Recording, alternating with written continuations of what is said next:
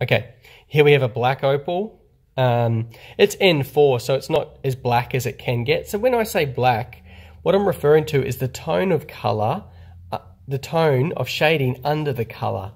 So think of a canvas and a painting, and you paint it on a white canvas compared to a black canvas. If you paint it on a black canvas, the color will pop more. So you can get opals where it's a really dark tone of shading underneath. This is more a dark grey.